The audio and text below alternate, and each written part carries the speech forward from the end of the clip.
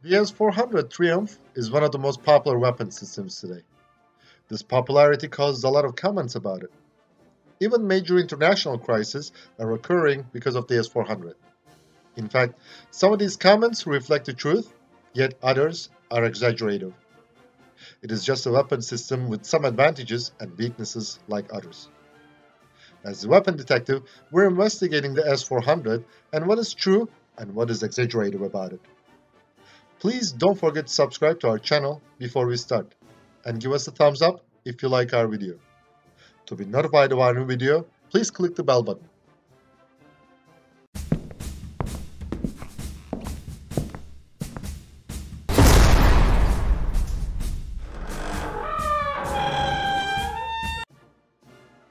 As a highly capable air defense missile system, the S-400 is one of the major systems of Russia's defense strategy based on the anti-access area denial doctrine. Its NATO reporting name is SA-21 Growler. Many analysts accept that S-400 as an all-star who, with its superior capabilities, can make its team a champion. However, please remember that without the right teammates, the right coach, and the right tactics, no all-star alone can make a team the champion.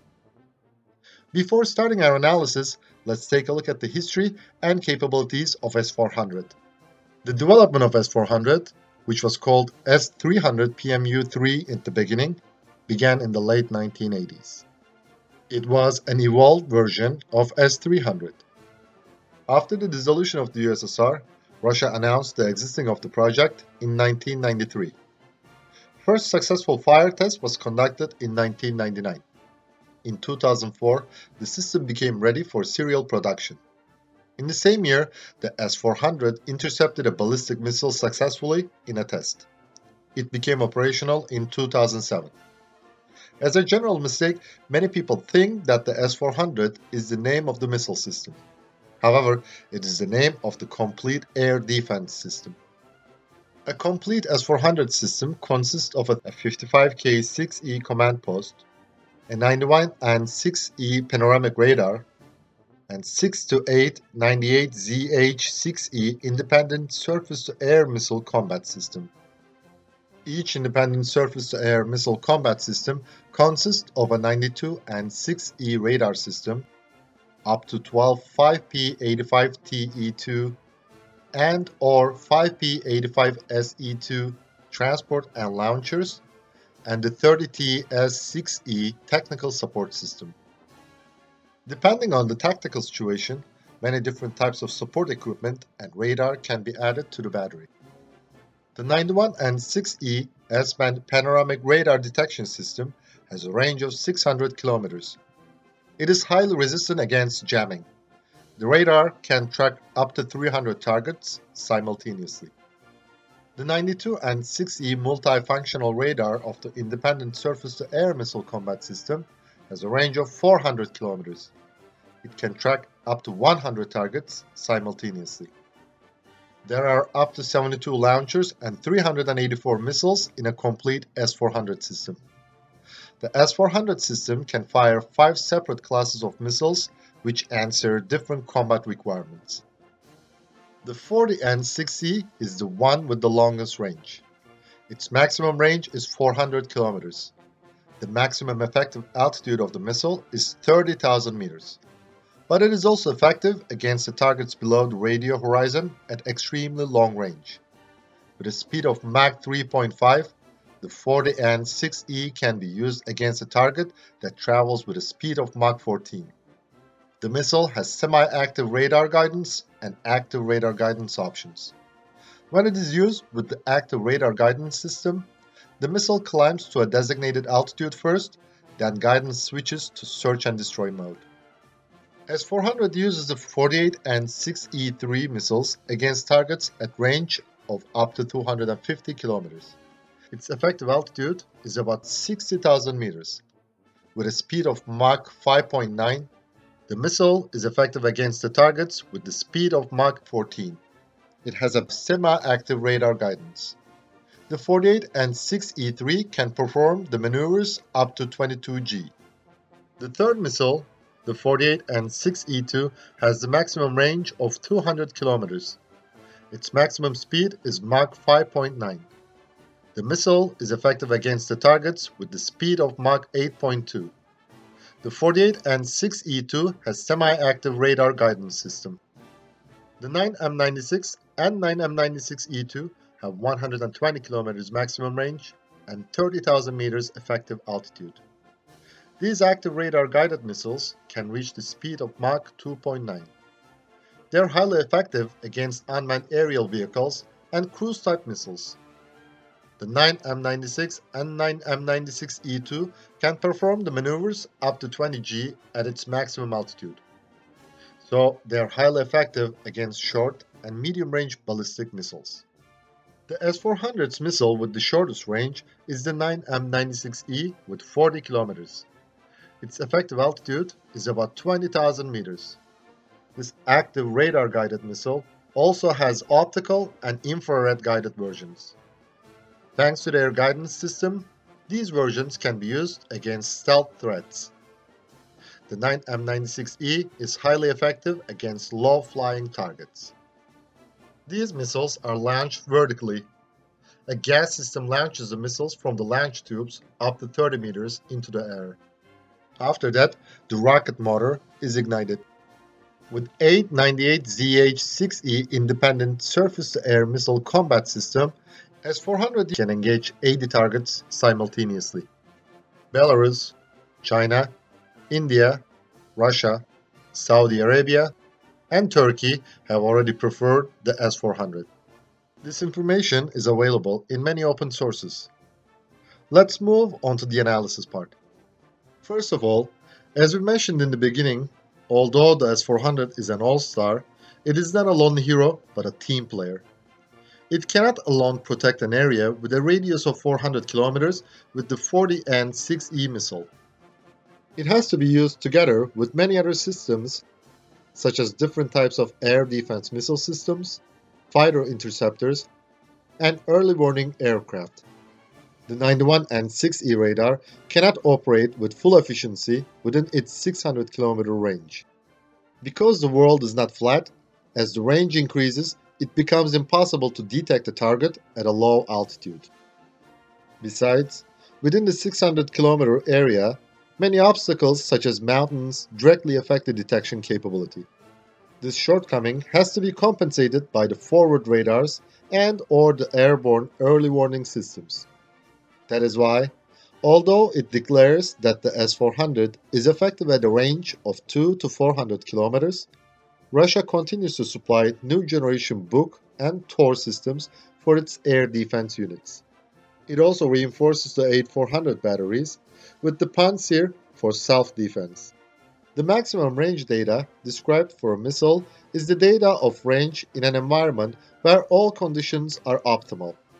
Many factors such as pressure, air density, temperature, wind speed, and the altitude of the launcher affect the range. Besides, a missile works its engine intermittently during its flight so that it doesn't spend its propellant continuously. When it has to change its course, it is necessary to run its engine at higher performance than normal flight. The range of the 40 and 6E decreases whenever it redetermines its vector towards its target according to the target's evasive maneuver. In other words, the missile can reach its target at a range of 400 km when it only doesn't maneuver. The effective range of a missile is not the same as the range at which it is most effective. The long-range missiles typically have maximum effectiveness between 40 and 60 km. Afterwards, the effectiveness decreases geometrically. For this reason, the S-400 engages the ballistic missiles within this range. Of course, this doesn't mean that these missiles are completely ineffective beyond 60 km. An aircraft entering an area defended by the S-400 is still in danger. However, it has a better chance of saving itself with evasive maneuvers, decoys, and electronic warfare. The Swedish Defense Research Agency also agrees with us. It claims that the S-400 can be effective against low-flying targets at a range of only 20 kilometers, and its actual effective range is between 150 to 200 kilometers. Also, many analysts state that if an air defense missile launched against a target 400 kilometers away, then the altitude of the target must be roughly 9,000 meters or more. If the target flies lower than this altitude, the radar of the S-400 cannot detect it. But please do not forget that the S-400 is an element of an integrated air defense system. The forward radars and/or airborne early warning systems can detect and eliminate this type of threat. So, thanks to its network-centric warfare capability, the S-400 can attack it. Even so, in 2015, Russia claimed that a successful test firing of the missile was conducted at an air target at a range of 400 kilometers. Yet, the target drone was probably flying in the most suitable conditions for the test and didn't simulate evasive maneuvers. Nowadays, the S-400 makes a name for itself with the crises it causes in the political arena rather than its technical capability. Because of this system, the USA has cancelled the sales of the F-35 to Turkey. But why Turkey has chosen the S-400 instead of the F-35? According to our analysis, Turkey didn't intend to make such a radical choice actually. It couldn't foresee that the situation would get out of its hands. On November 24, 2015, a Turkish F-16 shot down a Russian Su-24 for border violation. Naturally, this caused a serious crisis between the two countries. While this crisis arose, Turkey was also experiencing serious problems with its Western allies. Also, the Turkish Air Force had been seeking to supply a long-range air defense system with anti-ballistic missile capability for many years. However, all previous tenders had failed.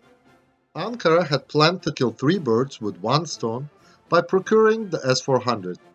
First of all, tense relations with Russia would soften. Also, this purchase was a warning to the Western allies. Ankara was making a bluff to making eyes at Moscow. Finally, the Air Force's needs would be met with a highly effective system. But all plans fell through. Although relations between Turkey and Russia softened, it still hasn't improved as desired. Yet, by the sales, Moscow gained money and has managed to drive a bigger wedge between Ankara and its Western allies. At the end of 2020, the USA imposed sanctions on the Republic of Turkey's Presidency of Defense Industries under Section 231 of the Countering America's Adversaries Through Sanctions Act. This institution is Turkey's highest authority responsible for purchases and sales of defense equipment. So, because of this sanction, Turkey cannot buy any military hardware or software from USA. Also, it cannot sell them to this country. Thanks to the offset agreements made, many Turkish companies work as subcontractors of the leading US companies. It means the Turkish companies will lose a significant amount of money. Yet, these sanctions also have a backdoor. If Ankara would give the selling and buying responsibility of defense systems to another institution, it can avoid these sanctions. As we mentioned earlier, the S-400 is just one of the elements of an integrated air defense umbrella. Without having the other elements, Turkey cannot use it efficiently. Also, the S-400 is not compliant with NATO standards. Therefore, operating the S-400 with other Turkish aircraft, radar, and air defense systems will cause some severe complications. Turkey had chosen the Chinese FD-2000 for the same requirement before. However, it was seen that applying the software and hardware updates to make the system compatible with the other elements of the Turkish armed forces were not feasible because of its high cost. So, Turkey cancelled the project. The S-400 also has the same problem. Of course, there are many more arguments on this topic. However, we'll leave the discussion here to avoid extending our video any further. Let's discuss our arguments and other arguments we haven't mentioned in the comments section. The S-400 is a successful air defense system on paper. However, it is not a combat-proven system yet. Western countries are trying to learn more about it. But Russia is careful about hiding its true capabilities and is selling only the downgraded variant of the S-400. We can say that the system will continue to attract much more attention. And no doubt, we will see more exaggerated good and bad comments about the S-400 in the future. Thanks for watching our video. And please don't forget to subscribe to our channel and give us a thumbs up if you like our video. To be notified of our new videos, please click the bell button.